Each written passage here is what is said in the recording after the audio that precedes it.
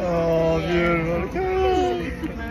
This is what God is doing. So we're out here just walking around and talking with people. Everyone, just a little greeting here. Yesterday evening we were down in the city and we're just walking around and sharing Jesus with people, and it was so powerful. It was so beautiful. So many lives got changed and so many things happened.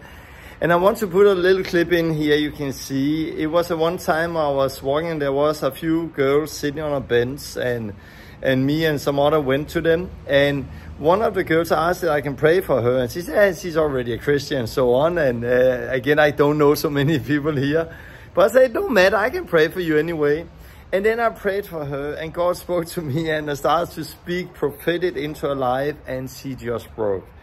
She was sitting on a bench and she just kneeled down and was crying and crying and crying, and I was laying hands on her and praying, and it was so beautiful. And something deep pain left her. She got set free. And then she told me exciting afterwards that the day before she had been praying to God to set her free from those things she had been dealing with for years. The day before, she has been speaking to God about exactly the same thing. I came and spoke into her life in that moment. And I can put a little clip in here, and then I'll say something to you. Can I film you? Me, you. Hi. We're out here in a center of the city, and I just prayed for you. What happened? Es que voy a llorar. I'm cry. I'm gonna cry. Es que no puedo. She can speak. Cuando él me dijo, puedo orar por ti, yo dije, I pray for you? She was like, I love Jesus. Yo amo a Jesús. ¿Por qué? And she was asking God yesterday to be free from that hurt. Y le dije, Señor, por favor, hazme libre ya. No quiero esperar más tiempo. She was asking God yesterday, God, please set me free from this pain because I don't want to wait any longer. Y porque he orado, he buscado. Because I've prayed, y nada pasa, y sigo cargando esto. And I keep oro por otros, son libres, y yo no. I pray for so many people that are free, but I'm not. Y oraste exactamente por los puntos. And you pray about the things that I've been praying for. Sí, de rechazo, de hurt, like all of the hurt, all of the rejection, y heridas. And you experienced freedom. I did not know that. So yesterday she was praying to God, and today I come to her. She was sitting on a bench.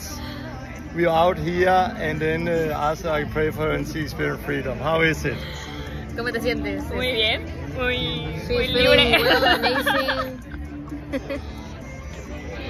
Oh, beautiful. This is what God is doing. So we're out here just walking around and talking with people and praying for people, and one by one experience freedom, and it's so beautiful. It's good to be in Mexico. I want to say two things to you. First, I want to say to you who love Jesus, you don't need to wait for a big meeting or conference. You can just live this life where you're just outside seeing like we are, and seeing this amazing place, and just being with people, and then share Jesus in your everyday life. Share Jesus where you are. Listen to the Holy Spirit, and just be bold and take some steps. And you can see life change like this. It was not a meeting, it was not a conference, it was not something that was set up, it was not something that was arranged by me in that sense, but it was something that was arranged by God. And this is the life we are all called to live. That is the one thing I want to say. I want to say also to you out there, God, He hears you. He sees you. Like this girl, she was praying and crying out to God the day before. God heard it. And then I was being allowed to be used to go in the day after and speak exactly that into her, and was her answer for her prayer. And it was a very strong confirmation for her that God actually sees her and listens to her. And I want to say God always sees us and he always listens to us. Even it do not always happen so fast that we pray and then the day after we get the answer in such a powerful way. But God sees us. God sees you and he hears you. And I just want to encourage you with this. And for me being used in this way, it really did something.